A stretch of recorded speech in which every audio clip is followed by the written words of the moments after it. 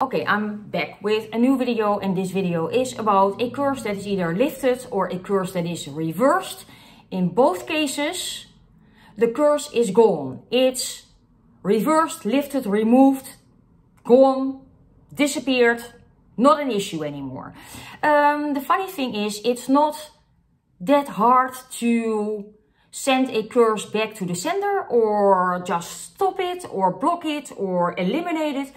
It's totally doable.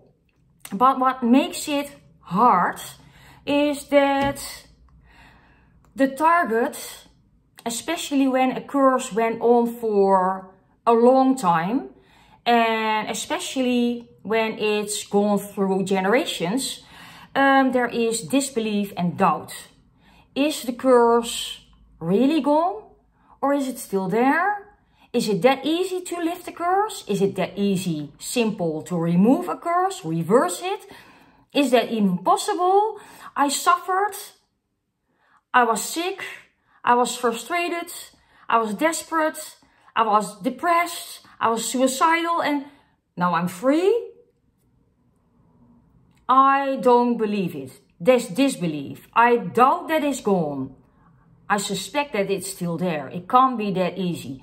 Now this disbelief and doubt invite the curse that was removed or sent back right back into the life of the target. That's just like a magnet that draws in the energy that it lived with for a very long time. And I think most of us know that it takes a while for a curse to fully hit. Sometimes it takes 1, 2, 3 months. Sometimes it takes 3, 4, 6 or 12 years.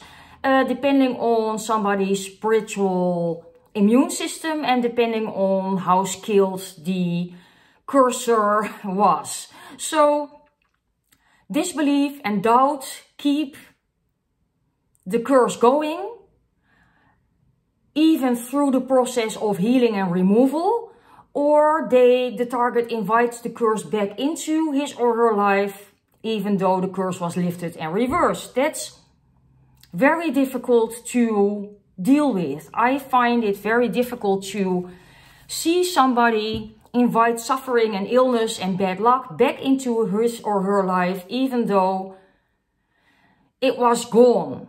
It was definitely 100% gone. And they invite it right back in simply because they cannot believe that they have their freedom back. Free will, health, prosperity, abundance, good luck. The second reason is fear. People know that the curse is removed, but they are still behaving like prey or victim, and that triggers the curse to come back and get activated all over again. Or somebody behaves like a scared little bunny or a freaky little mouse or something prey-ish, and they curse themselves. So maybe the original curse was removed or lifted or reversed. By keeping their behavior of being prey victim going, they invite or attract by the law of attraction or something else magical or energetically inappropriate or uncomfortable or some kind of disharmony. They keep attracting bad luck and illness and death and bad luck and more bad luck and nothing but bad luck. So we have disbelief and doubt, we have fear, and then we have something even more tricky, which is second gain. Second gain is something that pops up when the target feels that there is something to gain from being cursed. He or she might get sick, and because he or she is suffering, neighbors and family and children will come over all the time and do groceries and take care of the garden and take care of the victim that isn't a victim anymore because he or she wants to stay cursed. They can complain about all the things that go wrong and people feel sorry for him or her, or, you know, a second gain is even more tricky than disbelief and doubt and fear, because somebody gains something out of being cursed. Maybe somebody gets into a car accident, or rolls down a hill, or gets corona, or, you know, gets evicted or whatever. All these bad things happening trigger empathy and compassion and care, and, you know, in other people that are like, oh my God, I feel so sorry for you.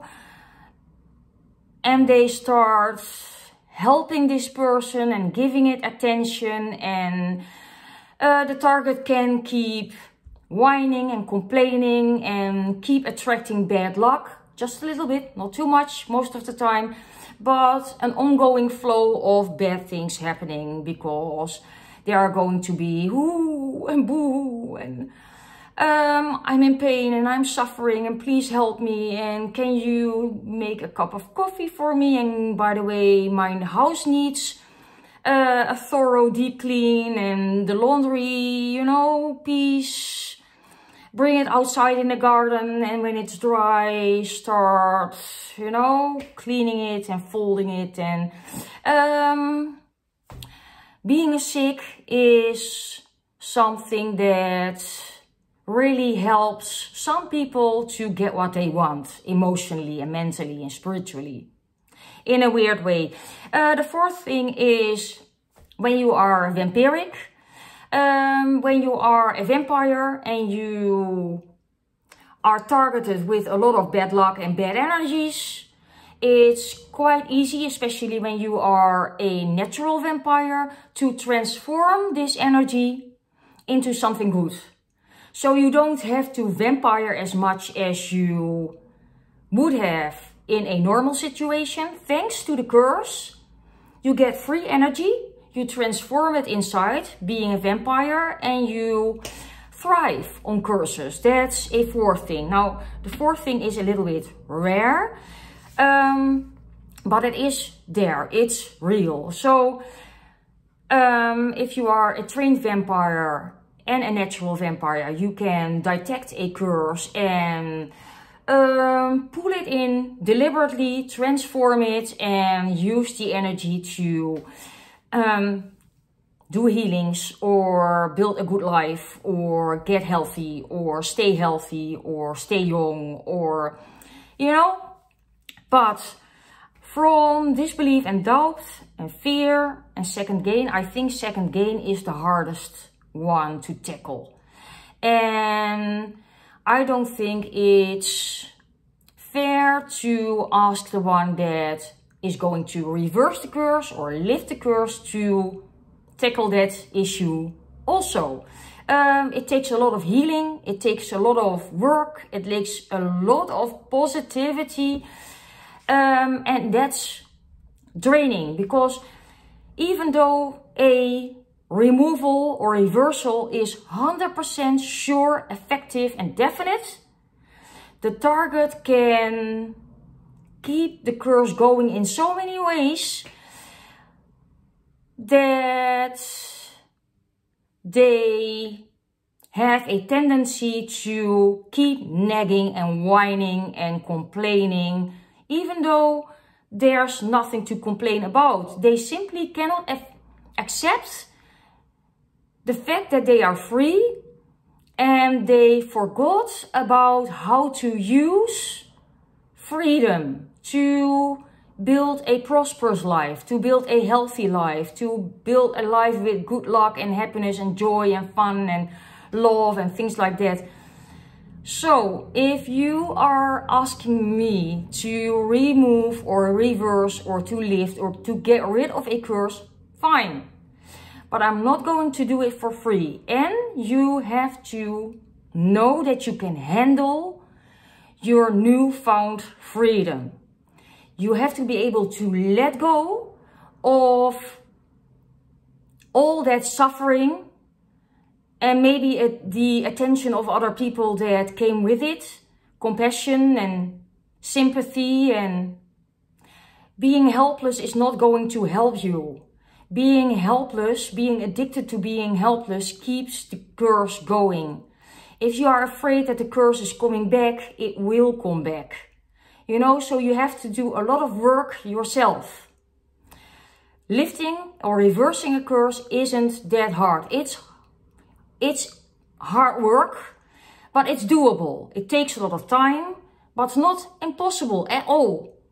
It's you that's often keeping the curse going, and that's painful. So if you feel cursed, think about your natural immune system.